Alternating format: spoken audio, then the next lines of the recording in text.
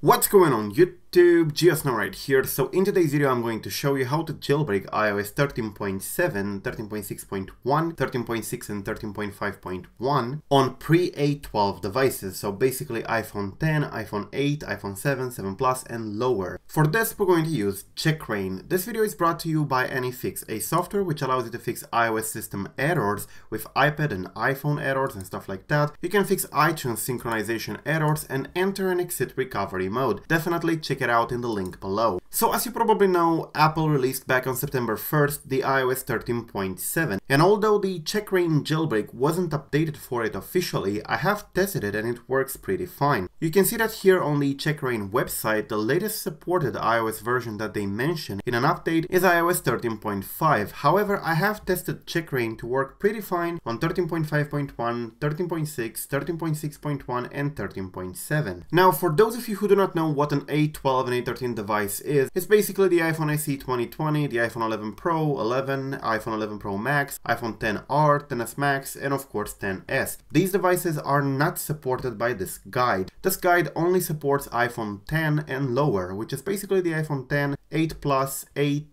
iPhone 7, 7 Plus, SE. So it's the same procedure as always if you have been using CheckRa1n in the past. If you're new to CheckRa1n, I'm going to present it right now. But do keep in mind that if you have a newer device like the iPhone XS and stuff like that, you're going to have to wait for the Uncover or for Odyssey to be updated. These require a kernel exploit to be released, so definitely stay tuned on the channel. I'm going to make a guide when it's possible. If your device does support CheckRa1n, then all you have to do is to basically download the CheckRa1n. It's available for macOS. However, tools like Rainstorm and other tools like this do support Linux if you want to use a Linux machine, or if you want to create a bootable USB flash drive with CheckRa1n if you use Windows. So although CheckRa1n is not available for Windows, there are tools that make it available for Linux, and there is also an official Linux version available here on the downloads. If you want to use the official stuff, you get the Linux one in here, available for multiple CPU architectures. I recommend Ubuntu if you're just getting started with Linux, but there are also other flavors available like Kali and of course others. So once you have the CheckRa1n jailbreak, it looks like this. For those of you who are not new to the CheckRa1n, you probably remember this interface is the same as always, but if you are new to the jailbreak community, this is the interface of the CheckRa1n jailbreak. So as you can see, once you plug in your device to your computer, it detects it, but in my case it says sorry, iPad mini 4 Wi-Fi is supported, but iPadOS 13.7, which is basically the equivalent of iOS 13.7, is not. Supported versions are 12.3 all the way up to 13.5, and as you can see, the start button is not enabled in there, we cannot click it. However, there is an option here on options, allow untested iOS versions, and I'm going to also enable verbose boot, and we go back, and now we can jailbreak 13.7 with no problem. We press start, and of course it says in here, warning, the device is running an iOS version which was not confirmed to work with this build of CheckRa1n. The device may fail to boot or become unstable. Continue at your own risk. We press OK in here, we press next, and the device will now enter in recovery mode, which of course is the mode that is now on your screen. Now, once the device is in recovery mode, we can press in here the start button and follow the instructions on the screen. For this particular device,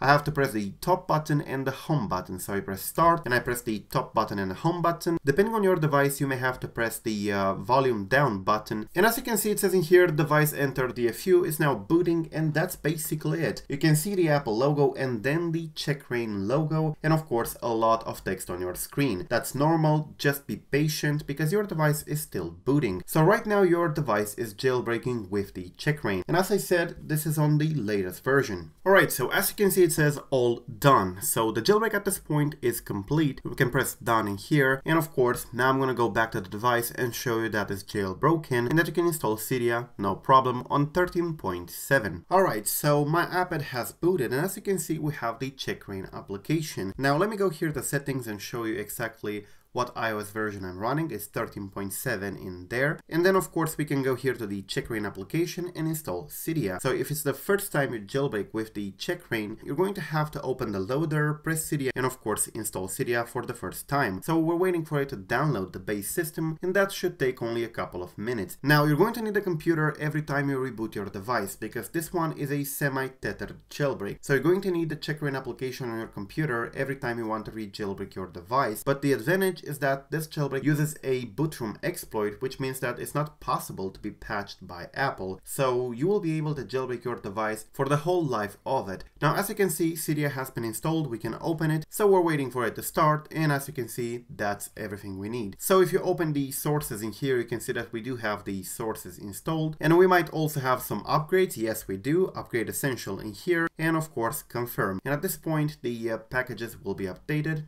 the files that are required for your jailbreak. But as you can see, the jailbreak itself works fine. So that's how you jailbreak 13.7 and of course iPadOS 13.7 as well. And it's a pretty simple procedure if you are a beginner. The CheckRa1n is actually pretty safe and it's pretty stable. And of course, I definitely recommend it. So yeah, that's basically it. Definitely check it out. Thank you for watching. I am GeoSnow. Till the next time, subscribe to stay updated and peace out.